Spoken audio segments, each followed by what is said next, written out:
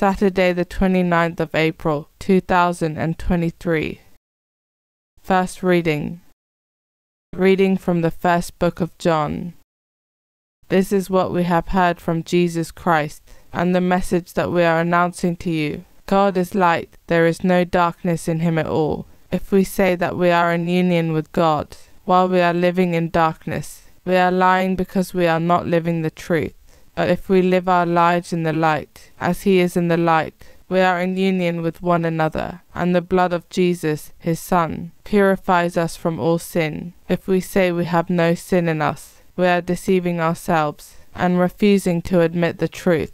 But if we acknowledge our sins, then God, who is faithful and just, will forgive our sins and purify us from everything that is wrong. To say that we have never sinned is to call God a liar, and to show that his word is not in us. I am writing this, my children, to stop you sinning. But if anyone should sin, we have our advocate with the Father, Jesus Christ, who is just. He is the sacrifice that takes our sins away, and not only ours, but the whole world's. Responsorial Psalm. My soul, give thanks to the Lord. My soul, give thanks to the Lord. All my being, bless his holy name. My soul, give thanks to the Lord, and never forget all his blessings. My soul, give thanks to the Lord.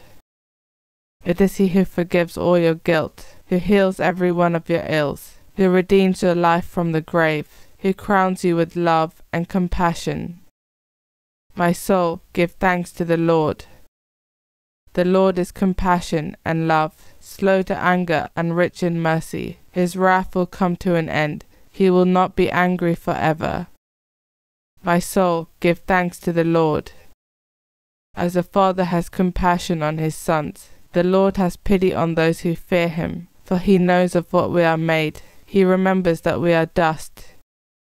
My soul, give thanks to the Lord. But the love of the Lord is everlasting upon those who hold him in fear. His justice reaches out to children's children, when they keep his covenant in truth, when they keep his will in their mind. My soul, give thanks to the Lord. Gospel acclamation. Alleluia, alleluia. Blessed are you, Father, Lord of heaven and earth, for revealing the mysteries of the kingdom to mere children. Alleluia. Gospel. Reading from the book of Matthew.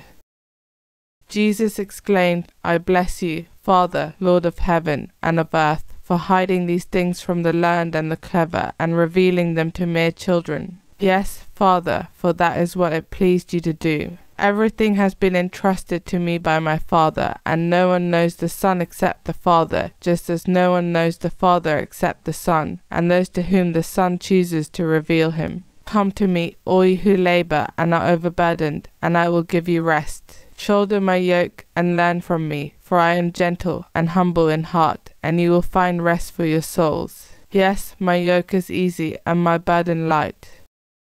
Gospel of the Lord.